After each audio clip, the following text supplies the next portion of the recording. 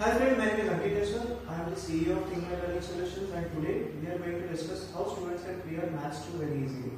I have written few of the questions that students can do to clear Maths-2. First question is from linear differential equation chapter. The question is, first question what you can attempt is finding CF and PI. CF is a complementary function and PI is a particular data. In this type of questions, mostly the PI term is always in most of the cases it is 0. So this is a very simple question that is asked for 3 marks. Second question is linear differential equation with constant coefficient.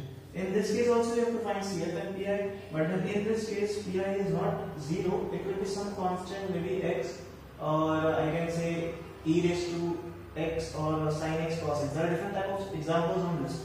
A question on that can be asked for 6 marks. Then there is always a fixed question on methods of variation of parameters for 8 marks. There are around 10 to 15 sums in the textbook. You can solve all of them. Many of the sums are almost the same. You have to just check out the pattern. What is the steps for doing the sums? If you do this, it will fetch you around 8 marks. This 3 questions can fetch you around 17 marks. Next, one of the most important chapters to clear Maths-2 is numerical methods and numerical integration. So in numerical methods, one question on numerical method for 8 marks will always be asked. You can again check for sums in the textbook. There are around 10 to 15 sums on numerical method. Do all of them. There are different types of sums asked. Find the approximate value and then exact value also. Verify it. So check out all the methods, all the questions. One question from the textbook will be asked. Next is Euler's modified method. A 6 marks question on this is asked in every paper. Next is Simpson's 1/3, 1/8 and trapezoidal method. If you do all a question based on a calculation of all the 3 values, or maybe one single value can be asked for 8 marks. So if you do this chapter, you can fetch around 22 marks.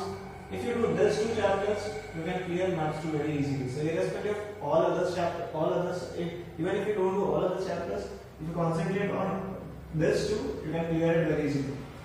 Next, there can be times when papers are a bit difficult and we might have to do some extra questions so that at least we can attempt a paper up to 50, 55 and then try to score at least 30 to 40. So it is always recommended that you try to attempt a paper of 50, 55 so that you can score easily 32 to 40. So in this case, I have written few more questions. One question is on change to polar coordinates and evaluate. A question of 4 marks is generally asked in question number 1. A very simple question wherein there is a question on Cartesian form is given. You have to change the coordinates from Cartesian to polar and write down the equation. So simple question 4 marks is asked. Then a question on triple integration is generally asked for 6 marks. Now in triple integration there are 3 types of sums if you see in the textbook. But the easiest sums like the pattern 1 sums, when you just have to solve 3 like x for integration for x, y, z. If you do only that type of sums, even that will do. In most of the papers, around out of 8 papers, in 6 papers, the simple integration sums were asked. So you can fetch 6 marks very easily from that. A chapter called as rectification is there. A question on 6 marks is asked on that. It's again a very simple chapter. You just have to rectification means calculation of time. So there are formulas given like Cartesian form or polar form. There are formulas and you have to use that formulas and solve this question. So again, an easy question for 6 marks. And then there is a problem on exact equation for 4 marks. So you can get more problems on your exact equation, but then this problem is very simple, wherein you just have to prove the definition of exact equation. So if you do all these questions, I think you can clear Maths-2 very easily. For the students who have not cleared Maths-2 and are from the previous batch, you already have a blueprint for the questions that can be asked. So if I refer to that, if you attempt for question number 1B, 1C, 1D and 1E, like the questions on CFPI, relation between delta E change to polar coordinates, and problems on exact equations. So this even if you go in question number 1, you can attempt those many questions.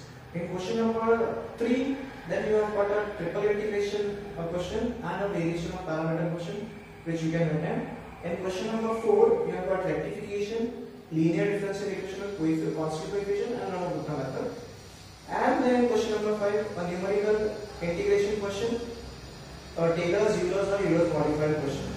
So overall, if you do this, I've written based on the paper pattern only all these questions. So irrespective of you are from old syllabus or new syllabus, even if you do all this type of questions, I think so you can clear Maths-2 very easily. I am attaching few of the important questions that can be asked. The planning that I have done for Maths-2 and which can help you. That all the documents will be available on my website www.thinkmind.com, wherein I will be attaching a PDF which you can download and just go through it. Like I will be attaching few of my own notes, photos.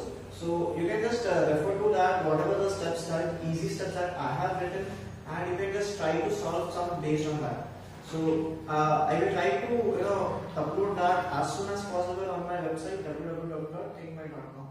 And also for second year we have got few notes like for chemistry 2, SPA and physics 2. You can check out on our website thinkmind.com. I think those notes are very helpful for you from exam point of view. We have tried to make the best notes we can as per required by Mumbai University, and it is more in the question answer format which can help you to clear physics 2, chemistry 2 and SPA very easily.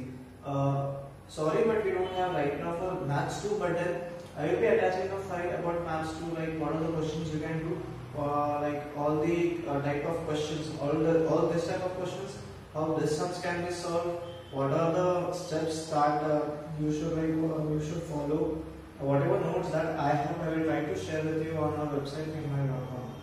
So I hope you like the video. Please like it, share it with your friends so that they can clear Maths-2 easily, and please subscribe to our channel Think Mind Learning Solutions. Thank you.